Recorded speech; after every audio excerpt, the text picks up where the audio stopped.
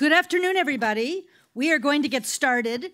I want to welcome you all. I'm Jennifer Mnookin, and I have the great fortune of being dean at the UCLA Law School, which is home of the Promise Institute for Human Rights, one of today's co-organizers and sponsors. First of all, I want to thank you for coming to this event, Lights, Camera, Reaction, the Art of Impact in Entertainment. And I know that we have a really tremendously interesting afternoon ahead of us. But first, just a little bit of welcome and some thank yous. I want to thank everybody who made today possible, certainly including the Hammer Museum, for opening this beautiful space and theater to us today. This event also really does mark a milestone in connecting a variety of resources of this great university.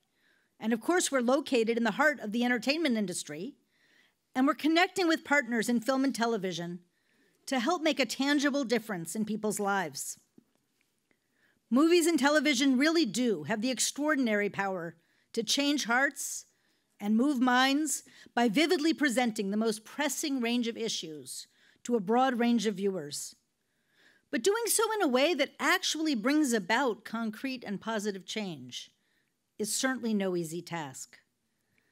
Trying to tell complex stories of human rights violations and other horrors is rife with challenges. And so today's summit will try to explore and strengthen the connections between entertainment and action, a bond that is certainly as vital today as ever.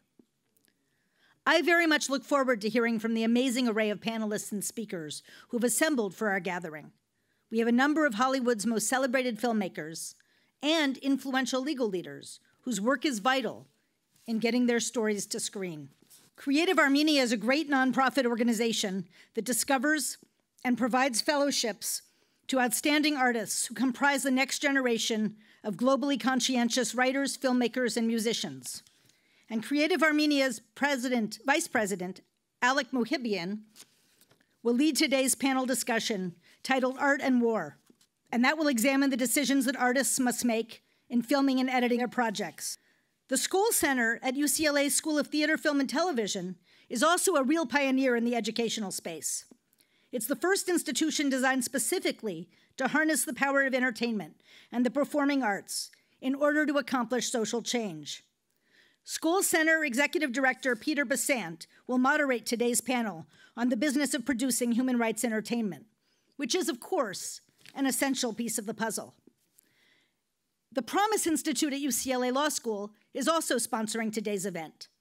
And the Promise Institute is headed by my faculty director, Asla Bali, as well as the associate director, Jess Peak, who probably has done more in terms of the logistical organization of today than any other person. And so I do want us all to take a moment to thank the Skoll Center, Creative Armenia, the Promise Institute, and Jess Peak. Let's give them all a big hand. Now, today's panel includes a variety of other really interesting people and lots of interesting projects, including several people who were instrumental in making the movie The Promise, including the director, Terry George, the star, Angela Sarafian, and producer, Dr. Eric Israelian. Released last year, The Promise chronicles the Armenian genocide of the early 20th century and is a prime example of what we'll talk about today. It's the first Hollywood feature film to shed stark light on a terrible atrocity, making tragic events of the past more visible and relatable through film.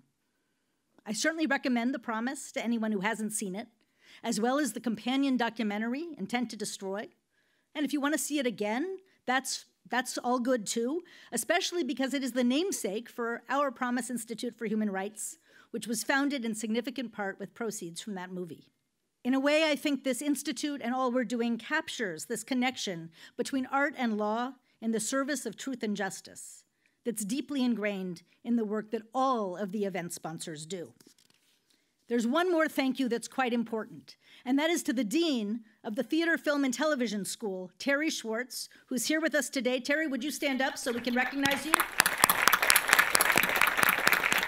And who's also been a tremendous partner for this event and for much else that we're doing. I think that partnership has further options to thicken and develop. For example, in connection with something else that we've begun at the law school, which is a documentary film clinic, in which students can offer free legal services to independent filmmakers who are telling stories with impact. And some of them can even also be part of our UCLA community as well.